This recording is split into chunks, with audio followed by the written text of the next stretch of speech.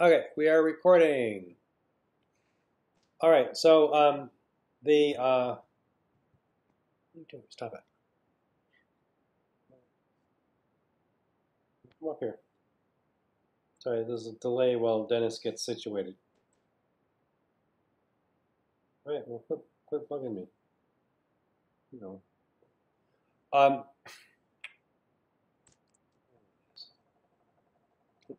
put off there.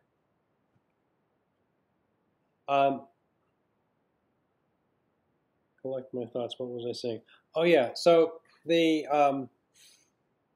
final exam is going to be primarily 20th century stuff, and but there will be information or questions about uh, information from the rest of the class, um, and certain things that recur, like like the classic, like ancient art, ancient design, classicism, neoclassicism, stuff from the 19th century. All that stuff could be in it, but um, as in the past, you'll have the opportunity to look up information when you're taking it. So I recommend you do that.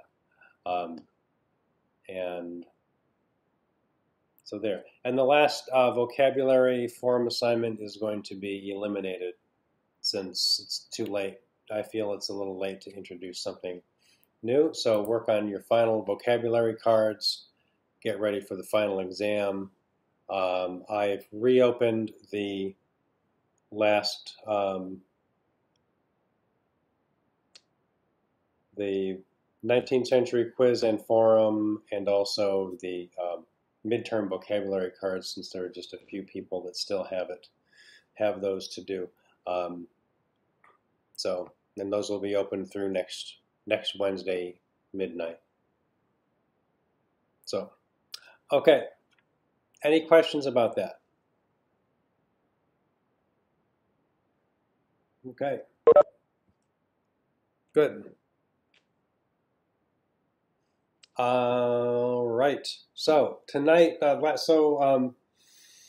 last time we talked about Art Deco and the Bauhaus, which is the early modernist stuff. That's like modernism with a capital M.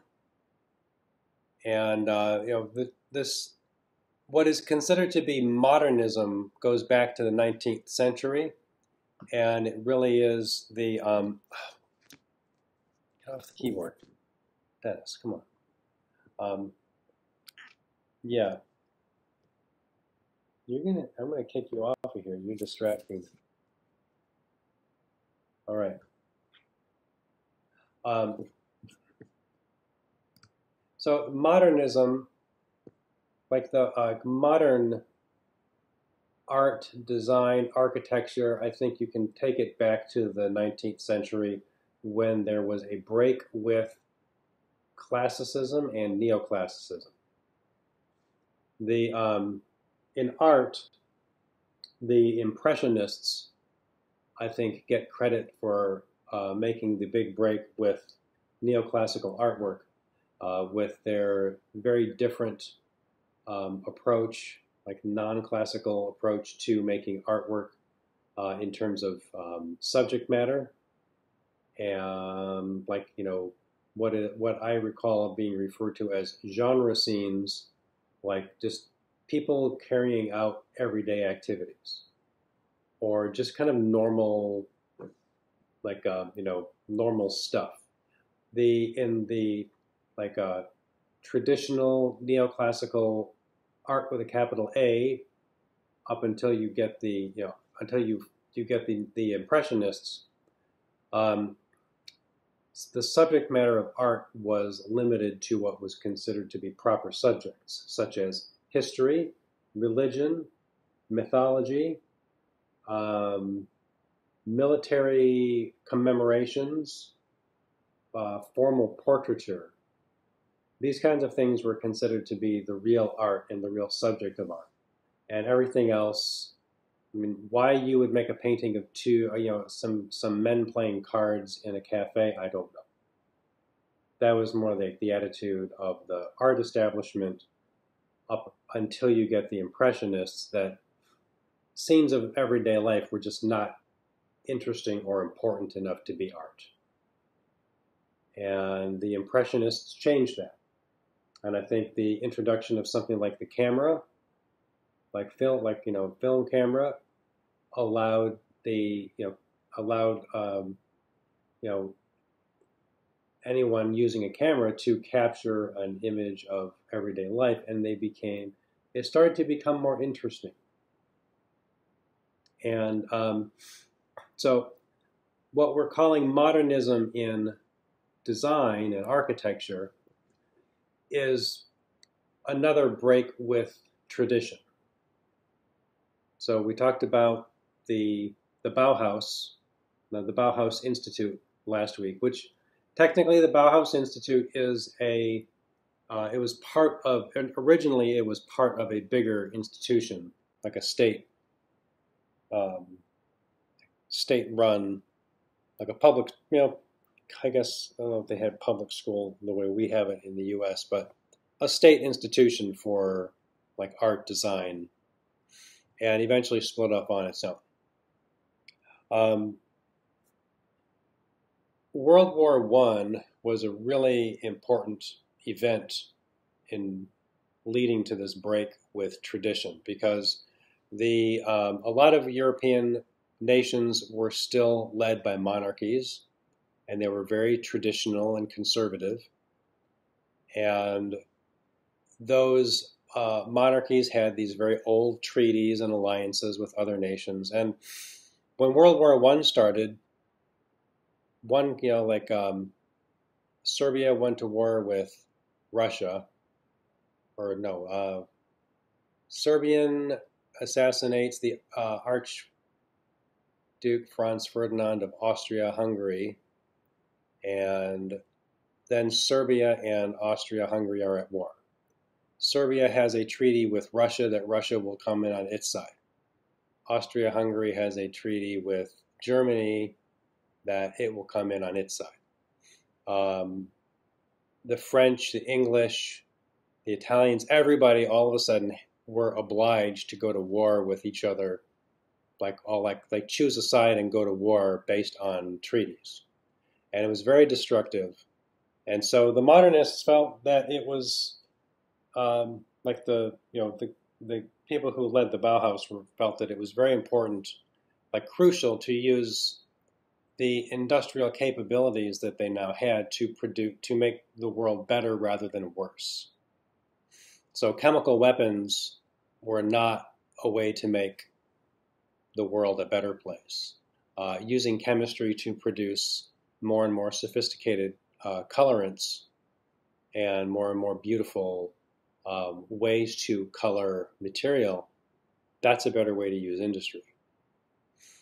So there was an idealism to the sort of early, like the Bauhaus modernism, and they did try to do low-cost housing, prefabricated housing. A lot of the stuff didn't take off. It was still somewhat in the experimental phase, and I think, as I mentioned last week, or with Frank Lloyd Wright,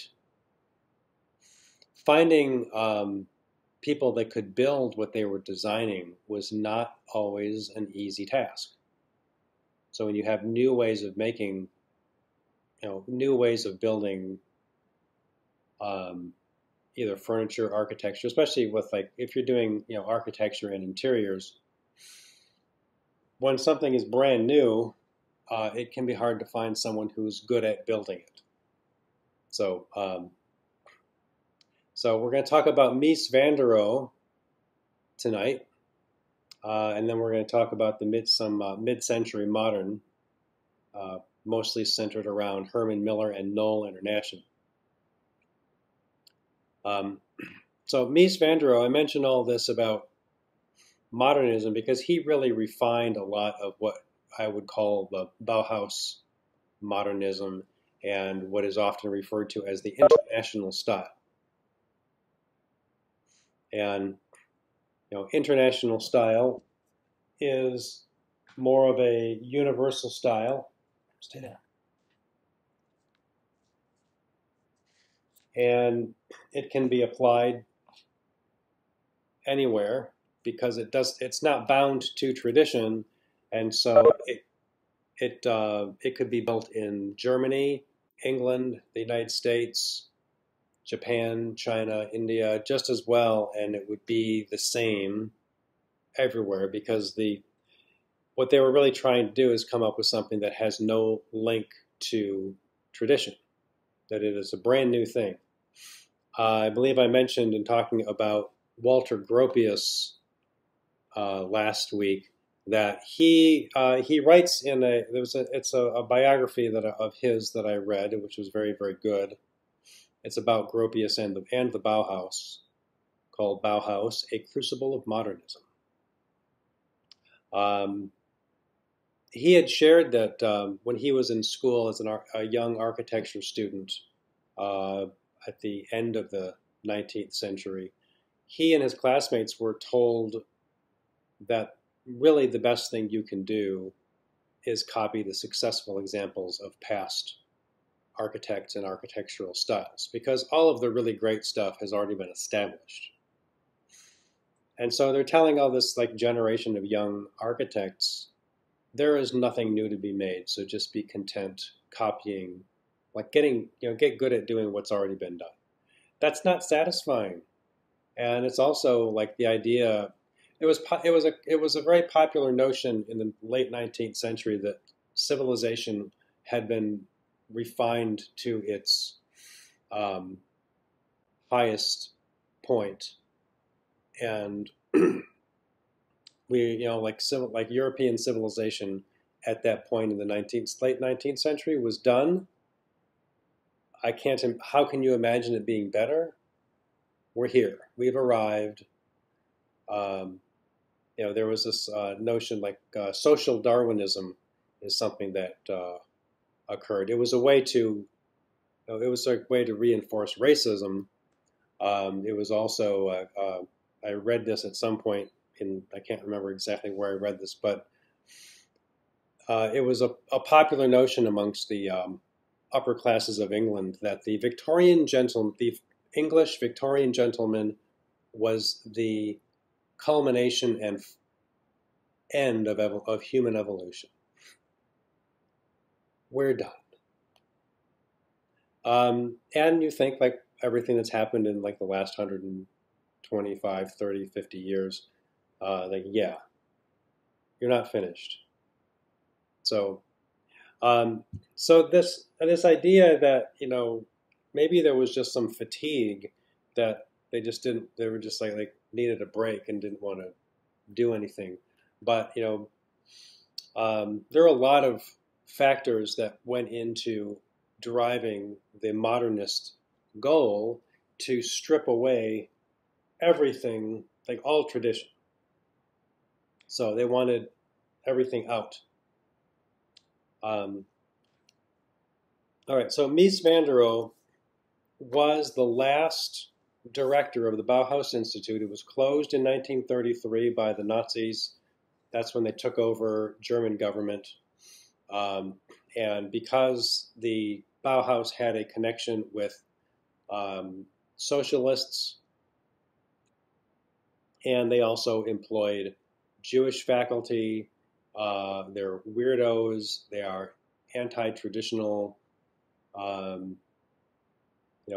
Mies van der Rohe was chosen to be the director. Gropius begged him to do it because Mies was known for being apolitical. He didn't care whose side you were on. If you had the money to pay him, great, I'll build it for you. That was his sort of, he was not one of the idealistic modernists that thought, I'm going to make the world a better place for everybody. He wanted to make beautiful things and design beautiful buildings. And one critique against Mies van der Rohe that I think sometimes does stand up is that his buildings are difficult to live in or use if you don't use them or live in them the way he intended. So it's a little strict. I personally wouldn't mind trying to live in, the Farnsworth house the way he meant for it to be lived in. But, I probably got too much stuff to live in a house like that. Maybe I just need a big one. But I will show you images of the Farnsworth house. He originally designed the Farnsworth house. It was for Dr. Edith Farnsworth. He originally designed it with no window treatments, just glass all the way around. And she was like, "No, you're gonna put some window treatments in here." He's like, "You're out in the middle of nowhere. Nobody's looking at you." Like, yeah, put some window treatments in. There's like, you'll see this. There's just glass all the way around. It's just like a big rectangular loop, and it's like you gotta have some like privacy. He thought it looked better. It was more his idea without the window treatments, and I can understand they just kind of spoil the effect, I guess. But I would definitely want some window treatments. Okay.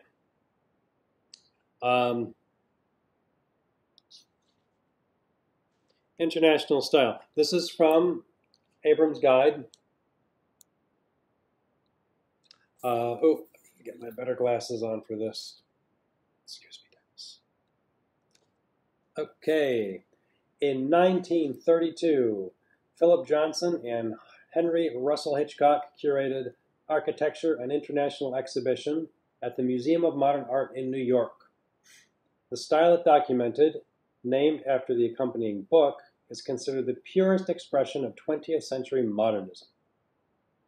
Evolved from the concepts of Bauhaus masters Walter Gropius and Ludwig Mies van der Rohe and Marcel Breuer, and their contemporary Le Corbusier, who was born in Switzerland and practiced mostly in France. International style architecture celebrated geometric form and modern materials like glass, steel, concrete. Its buildings were severe, flat-roofed structures of steel and concrete with broad swaths of windows and without ornament, a revolt against traditional architectural styles, and it launched a new look with interiors that were open, light-filled, and furnished with objects that followed the tenets of functionalist design. The international style was embraced as a statement of modernity for the rectilinear, curtain-walled corporate headquarters that dotted the American landscape in the boom years after World War II. It was ideally suited to the demands of post-war construction, both economical and efficient. It provided maximum floor space and facilitated the use of machine-made modular elements. So, in the U.S., there was a need to build a lot. And so taller buildings, especially in a place like New York City or Chicago, where the way if you have a patch of land, you have a city block to work with, the way you can increase the real estate is by going upward. And so taller and taller buildings give you more real estate. And this already had been shown in the 1930s, 1920s and 1930s with tall buildings, even in the 1890s in Chicago, like the Reliance Building, which was one of the first tall buildings, and a very modern one at that. So,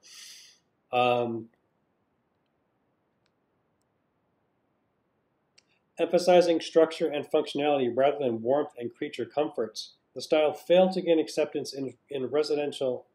It failed to gain the acceptance in residential design that it did for office structures, such as the celebrated Seagram Building in New York, a paradigm of 20th century corporate culture. It was more successful successfully applied to high-rise apartments than to single-family residences, except perhaps for the innovative California homes designed by Rudolf Schindler and Richard Neutra, precursors of the casual split-level homes of mid-century modernism. So something that Mr. Smith talks about in the other book is that after World War II in Europe, because they needed to rebuild a lot and they needed to do so quickly, modern design could be produced, like modern objects and modernist objects could be produced much more quickly and less and at less cost than more traditional looking furnishings. And so that broke down the resistance to it because people needed it. And so it was easier to accept it when it was a matter of, like, we don't have a lot of money and we don't have a lot of time. We need to do this now. So that the need helped create more acceptance. In the U.S., since the World War II was not fought in the United States, with a few exceptions, it really, like, the part of what led to like modern, like mid-century modern being more acceptable is that there was a lot of housing needed, and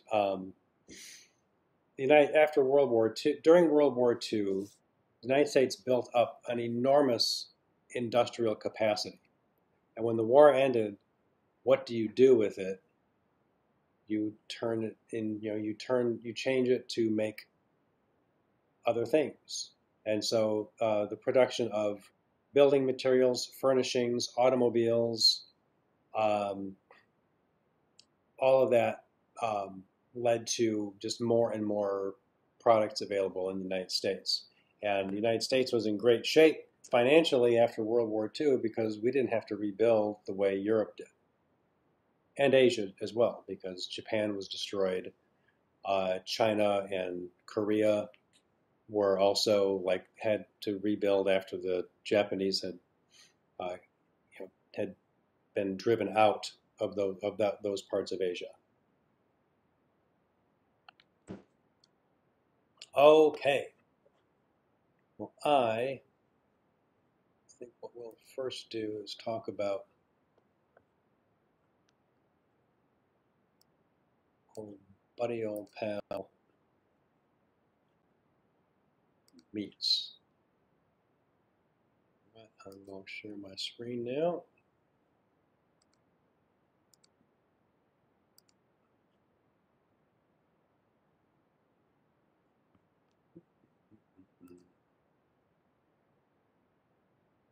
There we go.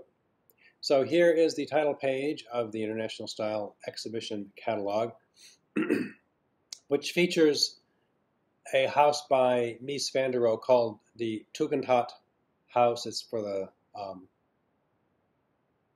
this is built in what is now the Czech Republic.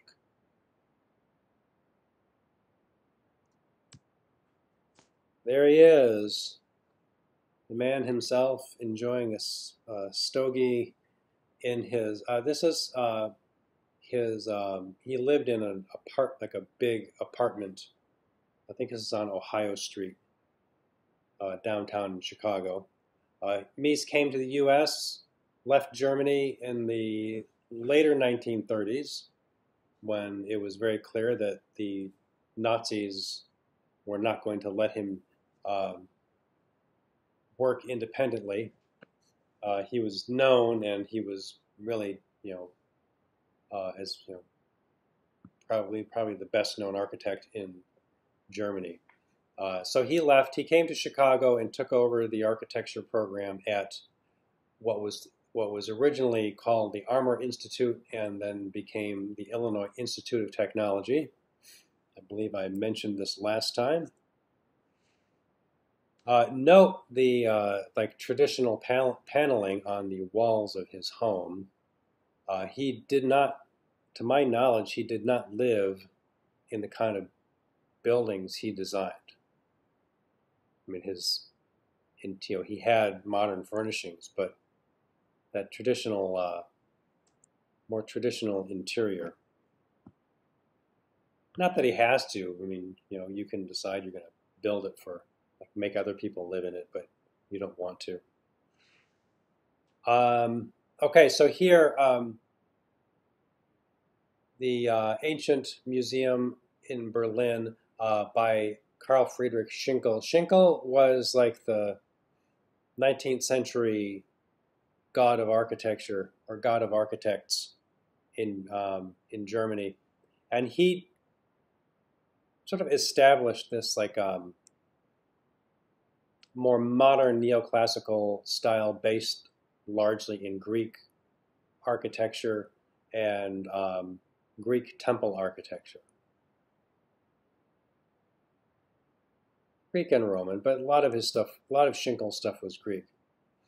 So here, this is a, Mies van der Rohe he designed a lot before he left Germany, and he also, as I think I showed you last week, he dreamt up architecture like tall buildings and buildings of glass and steel and concrete that at that time probably couldn't have been built yet. Or either because people weren't ready, mainly because people weren't ready for it.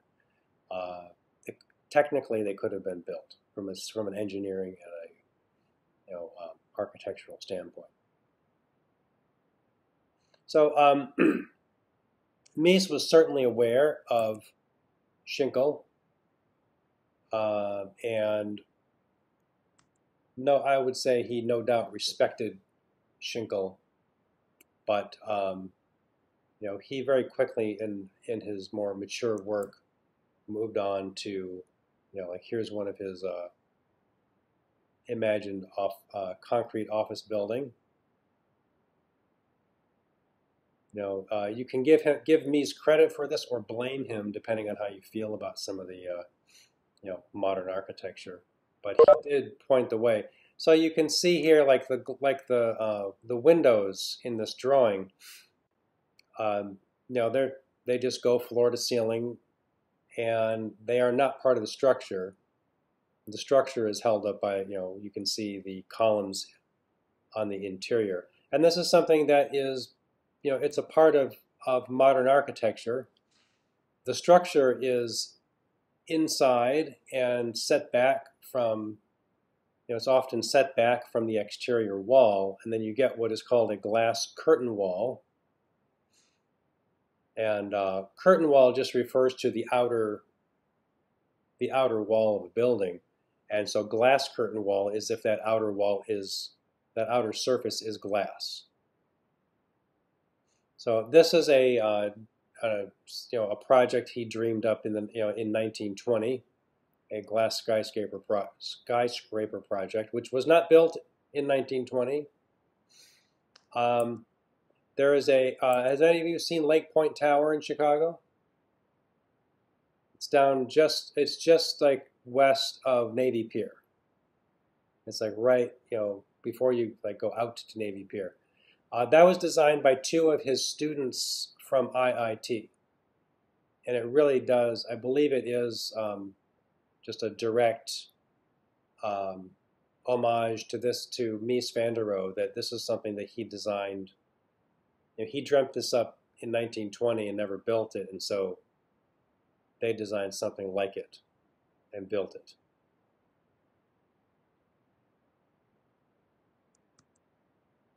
Another glass skyscraper project. So he was a dreamer, an artist. I think he had an artistic and sculptural sensibility. So there's some plans for. So he would design things just because out of interest, even if they could not be built. So on a charcoal drawing of another skyscraper project. So he was ready before anybody else was. Here's Philip Johnson, the architect that organized the International Style Show. And he was he was a follower of Mies van der Rohe. So this is a 1978 high-rise Pennzoil Place in Houston.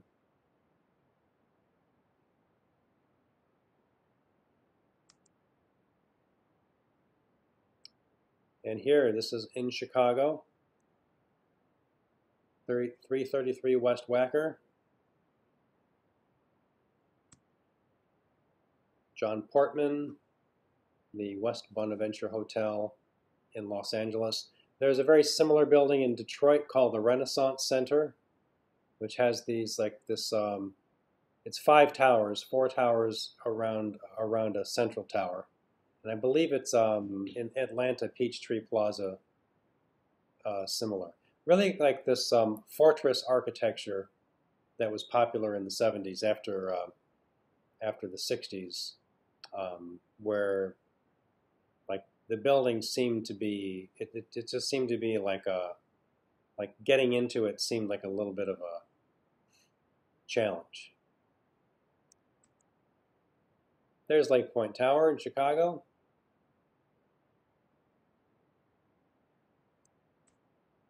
I.M. Pei, Chinese American architect. So now here, this is Mies van der Rohe, like Frank Lloyd Wright, was a proponent of the open plan, open floor plan. And he really felt that that it is a very modern idea that you give that you have freedom of movement in your home. Really, in any architectural space, there should be freedom of movement. So this does have, this project does have the tighter spaces where there are rooms are largely cut off from each other, but there are no doors stopping you from just continuing your movements. So it's similar to the Prairie style or Prairie School. It's very flat, overall horizontal organization.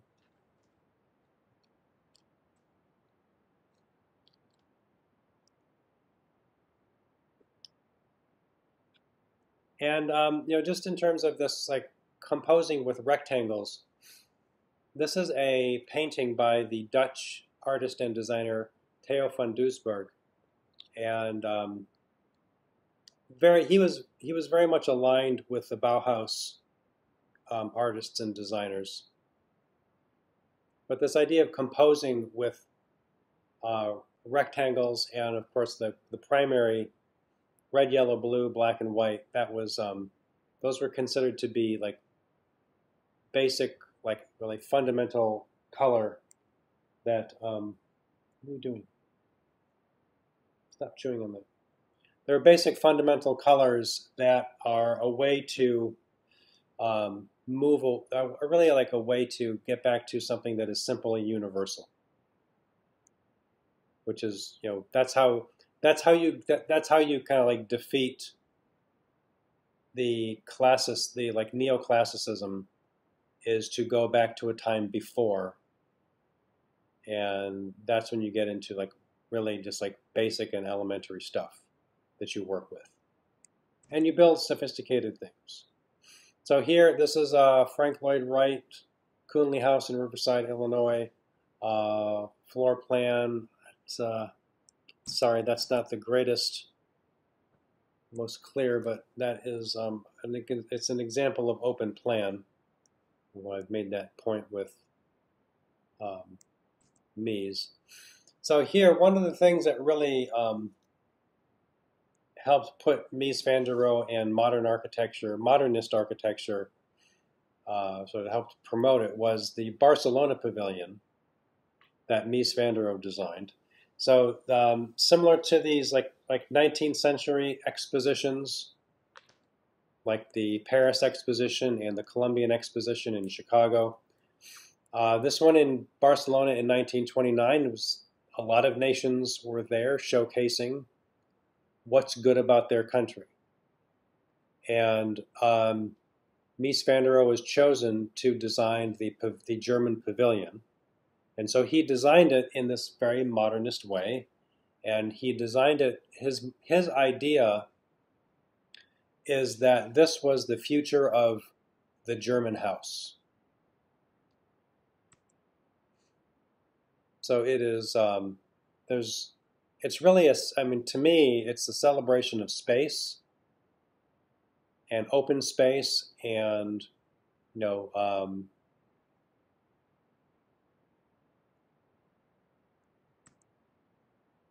so you have this nice reflecting pool. You can see these columns have, they're chrome plated columns. You'll see a picture of them closer up in a later slide. But it's like flat roof. It says like rectangular planes. So if we go back to this, Theo van Doesburg, it's the same idea. So this is the plan of the Barcelona pavilion.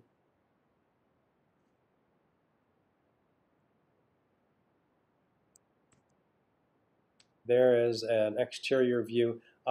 Figurative sculpture, you know, Mies van der Rohe was not entirely traditional, or I guess he was not, he was okay with certain, like figurative sculpture was okay with it.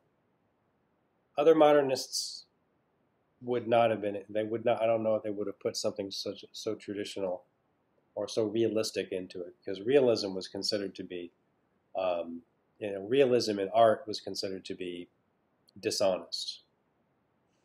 Okay, so you see these sort of like cross-shaped, like in plan that would be like a cross for the column, but this these steel chrome-plated columns, floor-to-ceiling windows. This is a very new idea. One of the first times that anything like this was built. So this would have been the first time anybody was seeing anything like this. So it has travertine marble as its for the cladding on the walls. And there you see the Barcelona chair, one of the most recognizable pieces of furniture in the history of furniture is the Barcelona chair. Mies van der Rohe designed the Barcelona chair for the Barcelona pavilion, and at this exposition, the first visitor to every pavilion would be, or the first visitors would be the Queen and the King of Spain. And they would go around and they would sign the guest book first to all of these pavilions. And Mies van der Rohe imagined this chair as like the chair that they would sit in when they signed the book, or a chair that they would sit in when they visited. And so he kind of did imagine this as something that would have been appropriate for royalty. Now, they might not agree, but this is where he's coming from. Here is a clearer slide.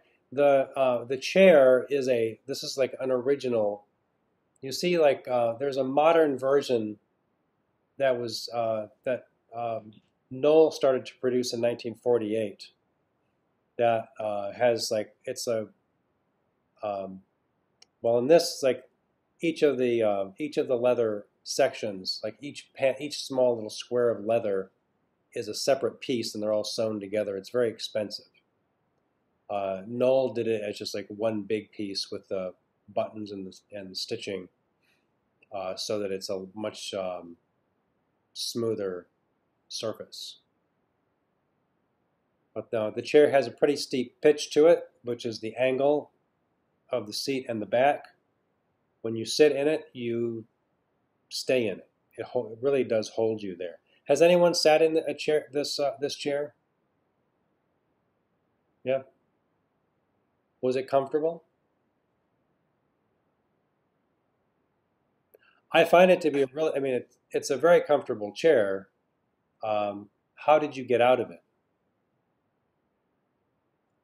You got to use your abs. You got to use your abs. It is no armrests and a steep, like your butt's low when you're sitting in this thing. It's like you got to. use your mighty abs to get out. So it's great. So there's some minor design flaw, I guess you could say, but it's about sitting in, not getting out of. So that's well, but if you've seen this, you go around to, if you go around Chicago to like condominiums, corporate high rises, like office buildings, you'll see this chair.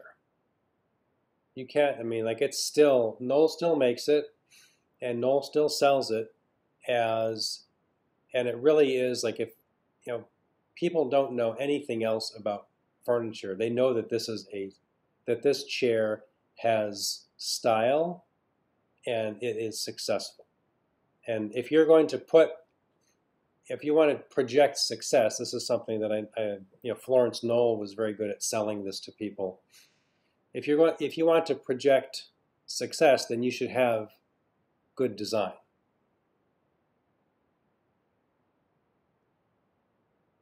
Okay, so this the chair on the lower right, that's a Marcel Breuer chair, the Vasily chair. That is another, it's like the steel frame.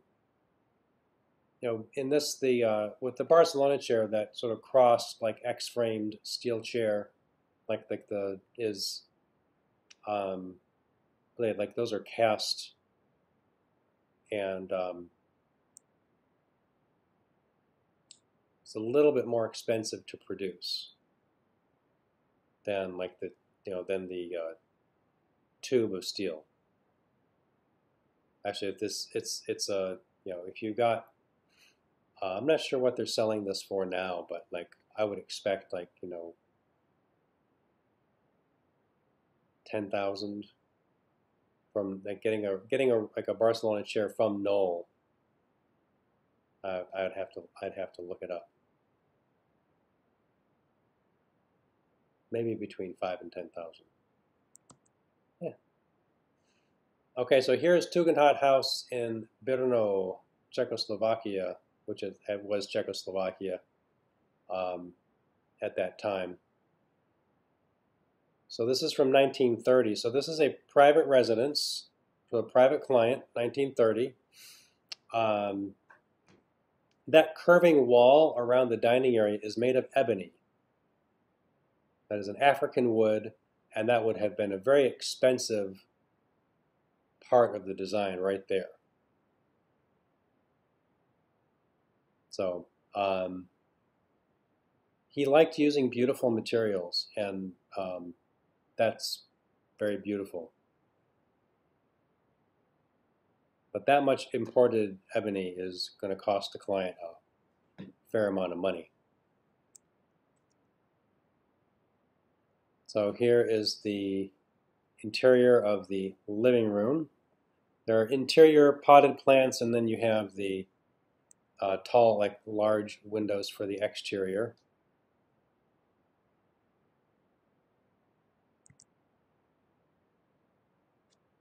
And you see the big travertine marble wall on the left side.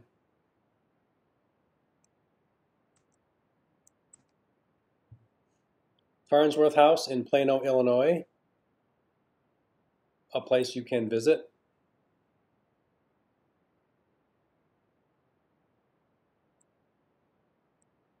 So this is like the upper rectangle there. You see the house.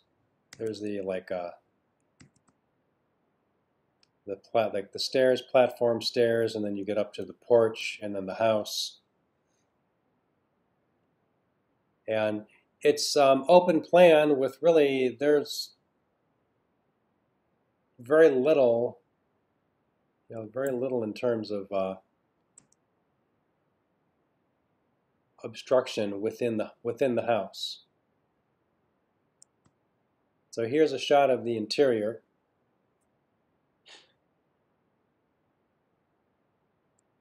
As he would have it arranged.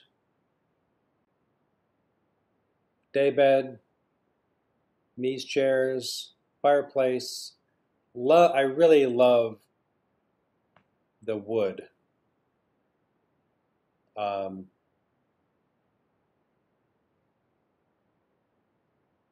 this would have been like a concrete with the travertine laid down on top of it.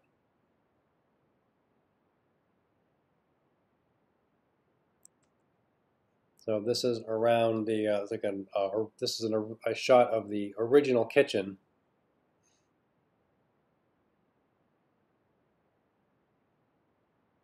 And they did install he did relent and install a track in the ceiling for curtains. So there.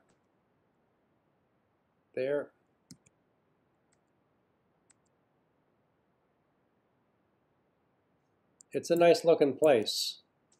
Um, I would think you'd have to know you want to live in a place like that in order to move into it. Okay. So Mies van der Rohe moved to Chicago. He was recruited to come to Chicago. To take over the architecture program at the Armour Institute. And they changed the name to Illinois Institute of Technology soon after he moved here. And he was allowed to redesign the campus, or a lot of the campus, with new modern buildings. So this is down like State Street and like 33rd, 35th in Chicago. And so here are the buildings. Crown Hall is Crown Hall is sort of symbolic of the architectural style of IIT's campus, and you can see the opaque glass on the lower levels and then the clear glass above.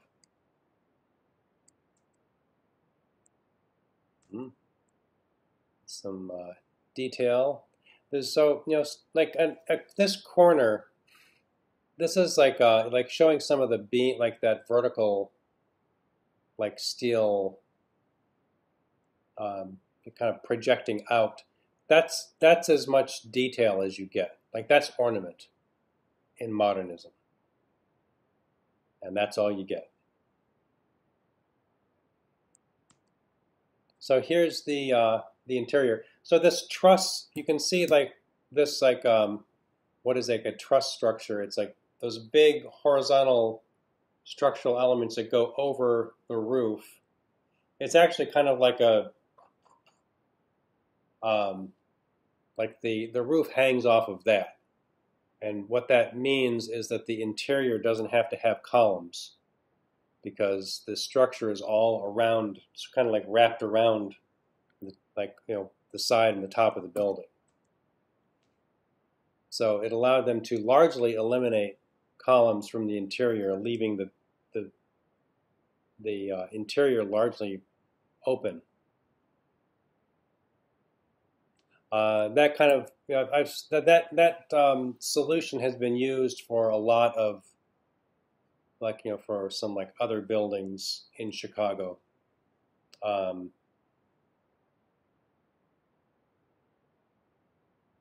right, so this is meant as a like flexible space where classes could be moved in, exhibitions can be held there. I'm not sure it's the best place to concentrate when there's a whole lot of other stuff going on and you're supposed to be drafting, but it's about the space. It's not about you. All right, so here are some other buildings. There is some brick, like simple brick cladding on some of the buildings. Minerals and Metal Research Building, The boiler plant. I love the boiler plant building. That's cool. The great cars also don't hurt, but chapel. So they just let me, take over and do it all. So as after Mies died in the late 1960s, um, if you don't maintain this or upgrade if you don't upgrade technology like air conditioning in a way that is respectful of the building, you get stuff like this. So it's unfortunate that they did not. You kind of if Mies isn't around, things drift. Okay, so here is the Seagram building that is mentioned in the Abrams Guide. Very tall. And something that I like, I've always liked this about some of the very tall modern skyscrapers is the way the building seems to be standing up on legs. There's plenty of structure going through the middle of the building, but you can have the glass lobby, sort of glassed-in lobby, look like it's like the building is just kind of standing up, so raised above it. But those windows aren't holding up anything. It's all the structure around it. Here, the Four Seasons restaurant with the interior design by Philip Johnson.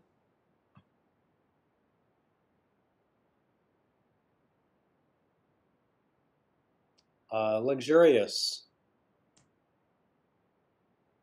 This is the Labor House in New York City by Skidmore, Owings, and Merrill. So there are other architecture firms, and Skidmore, Owings, and Merrill, which is often referred to simply as SOM, they were a big commercial firm that they were responsible for building some of the tallest buildings, like the Hancock Tower in Chicago, the Sears Tower, whatever it's called now. It's the Sears Tower. They built, and Skidmore, SOM is still building. They're still in business. They're still practicing, and a firm like SOM, with building tall buildings and having multiple clients potentially in a building, SOM opened, they started to hire interior designers, and we're going to talk about Florence Knoll. I guess I could talk a little bit. I've already mentioned something about Florence Knoll, but always worth repeating information about her. She was, Florence Knoll was really one of the first modern commercial interior designer, and she helped to create the discipline where it's a lot of there's technical knowledge, there's a knowledge of there's an understanding of aesthetics, knowing what you're knowing what your client needs and really ought to have. So they're in it too, SOM. All right, here, Chicago, 860, 880 Lakeshore Drive. There's also 900 Lakeshore Drive, which is a later one and a little bit nicer. There's floor plan, or I guess the site plan. There they are under construction back in 1952.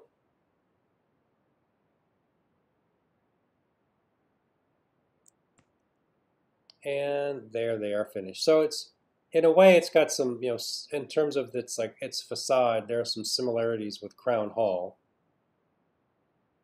and the IIT buildings.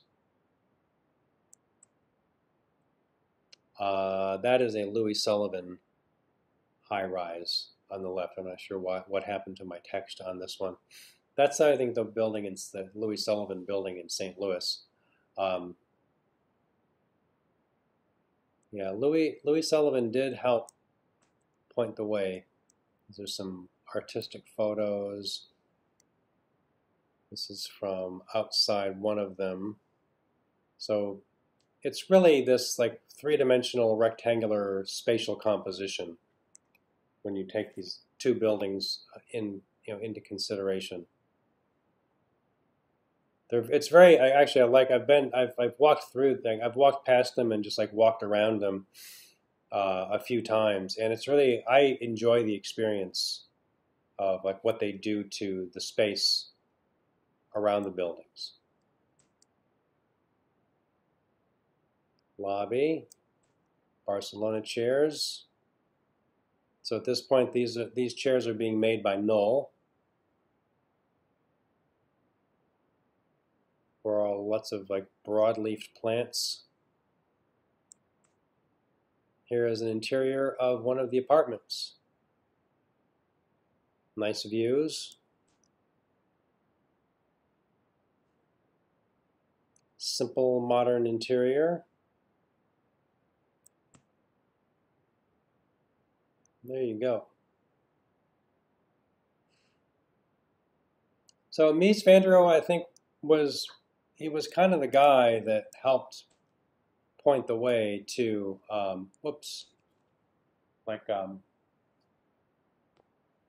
I think he was in terms of like the modern high rise. If you've ever been in or lived in a high rise in a city, you can thank Mies van der Rohe for helping to make it possible and to sort of try to create the look for them.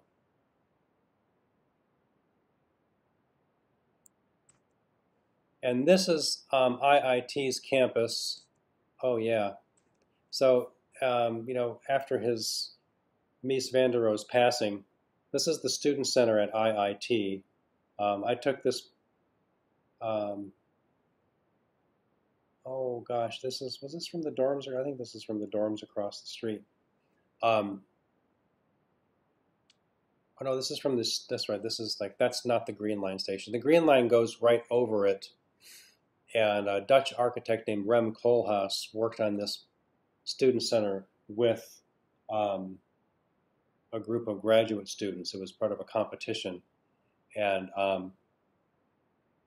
they built this big like sound muffler around the tracks, and you really can't hear it when you're inside the student center. When a train goes over, you can hear it a little bit, but it's really very well.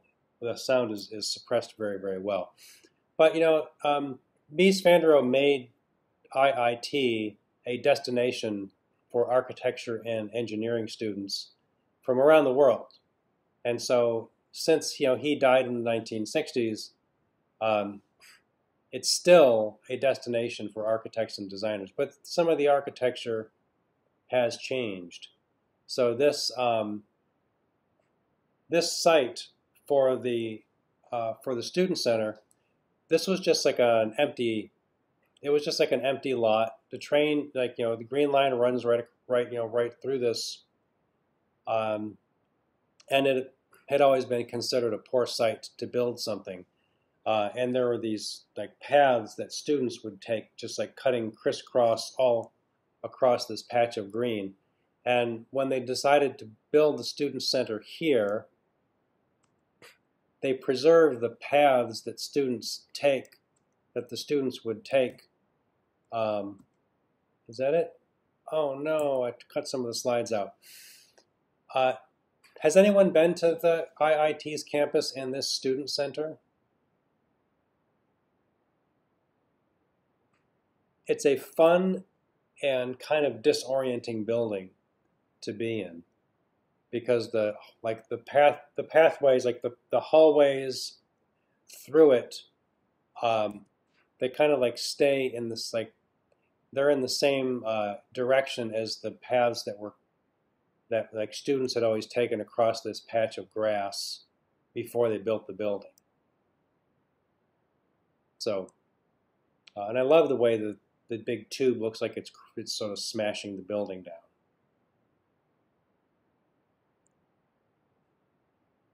So this is like really like more like this is contemporary architecture. It was built within the last. It was probably built like maybe gosh, it's almost 20 years now since this was completed. It's a lot more fun. Mies was not about fun. He was serious. Architecture should be done a certain way. But you can see some of these unfinished, like the this like wall board on this, like the board on the ceiling, where there are holes from where it was stapled to the structure behind it. They just took a broad putty knife and just put a patch over the hole and left it. Normally, you would paint that, but it was a decision, like to see, like partly because it's an architecture school, they want to see what's underneath. It's something that there are all kinds of opportunities to learn from that. But in another respect, that green, that blue, sort of like minty green, it's kind of beautiful color, and the pattern made by the patching is intentional. So it's the kind of building where you could go through it and decide, I like that, I don't like that, I like that, I don't like that. But it's all a great big experiment.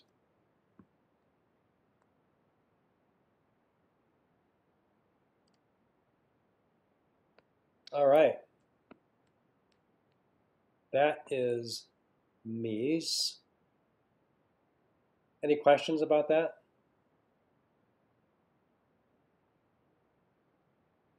What do you think of him in general? I like the style, but I think I couldn't live in that. I have too much stuff and I'm too messy. It looks best when it's like someone's cleaning it constantly, I think. Mhm. Um, It just seems idealized. Like I'm not sure how many people live like that. that is a very good point. But I think it's similar to, like, if you look at interiors in any kind of a publication, whether it's print, social media. I mean, why would you present it as if like it needs to be cleaned, right? Um, Yeah, yeah, but there's like zero clutter. that is definitely the idea of having, like compared to Victorian. Victorian is like the more clutter, the better. Just like, this is interesting, just plop it down over here. Um, it's this like kind of anything goes style. And it was, I really think that people overdid it, and you get a lot of, other people that want to pull back from that excess. It seems kind of cold also, like even compared to Frank Lloyd Wright stuff, it's kind of cold. True. Yeah, I think that's a good point. I would say much more severe. Hmm. And yeah, I mean, to me, Mies van der Rohe has always been more of an artist. He's more of an artist than a lot of other architects. Did he design the IBM building downtown? Yes. Yeah, I Yes, worked in that building. I think that was finished after he died, but Oh, it was started when he was still alive, or it may have been started after he died. But it's definitely his design. hmm. Yeah, and like the Federal Plaza Hmm. in Chicago, right where like the post office, the big Calder sculpture, and then I think it's Klaczynski. The Polish name Federal Building. I think it's. Um, but yeah, actually I like that whole area. Um, like the granite um, of the plaza continues into the post office. It's just polished inside the building. Mm. You see the sidewalk all the way around it is that same granite, but it's like inside the window, it's polished and finished. So it really looks like the post office was just set down on the plaza. which I think is a really it's a beautiful move. I mean, it wasn't, but that's what that's what he makes it look like. So that's definitely an artistic move. So, It was actually funny. Where I went to grad school at University of Chicago, our social work building was built by Mies. mm, It's very similar to Crown Plaza, I think it yeah. is. But it's funny because everyone would get really annoyed um, with all the beautiful like Gothic architecture and everything at University of Chicago. A lot of people would be like didn't get the modern take more, and people would be like, "Why did we get this building?" Which Hmm. was just always very comical. Um, Yeah. but yeah, Well, that's it's I think that like something that's traditional like Gothic it's easier to understand it, or it's just like more people recognize it as a good style, and the modern you're not really sure. yeah, like a lot of people just like didn't get it, but they had a lot of the Barcelona furniture actually in the Yeah, building too, which was cool. yeah, that's cool. I haven't been in that one. I've been to the U of C campus a few times, and I have to say I don't mind. I mean, like I don't mind the Gothic revival architecture. Um, I think that I think it looks good and it's sort of appropriate for University of Chicago too, since it's been around for a long time. But yeah, now I mean now they're getting more modern buildings around on U of C's campus. So take that, traditionalists. If there is one that's the it's I think its nickname is the Barney Building because it's this like Barney the dinosaur purple. At U of C? Yeah, Oh, I don't know what building that is. I'm not I sure when haven't been there. I'm not sure when it was built, but it was not that long ago. Hmm. So Well, now I appreciate the building a bit more, although I'm not there. yeah, no, I had to learn about modernist architecture in order to start to appreciate it better and why it was done what are the reasons for it. Because I think it is important. If any like any era that people live in any era of human civilization, there are always unique elements to that era. And the idea of always looking back to Greek and Roman and in some cases Egyptian for examples of what we should do today, it really just doesn't make any sense from a creative standpoint. And that was something that the modern people like me were in. They were just adamant that architecture should look as if it is for now. And so that was why they did it. And he was very happy for people to hate him as long as he could drag it kicking and screaming into the present. So, and the first time I saw it, I made some sarcastic remark about Mies van der Rohe, and um, someone, some very very nice friend, made it clear to me that I did not understand what I was looking at, and so I shut my mouth and listened. I had a lot of opinions when I started college, and they were based in nothing. And I was smart enough when I got embarrassed a few times to just shut my mouth and listen and learn something and be humble enough to know that I really was like, no, I don't know what I'm talking about. So, and then I ended up studying history, and the more you read, like I didn't really care that much about American history when I started my history degree because I was like, oh, I live in this country. I want to learn about other parts of the world. and they make you take a lot of American history, history of the United States, because you live here and you're from here. And so then the more I started reading and learning about it, like, oh wow, this actually is very interesting. Explains why things are the way they are around me, or like, I didn't even know that happened in this country. So, we go through our phases. All right. Next, we're going to have a break, and then we're going to talk about mid-century modern, what you've all been waiting for.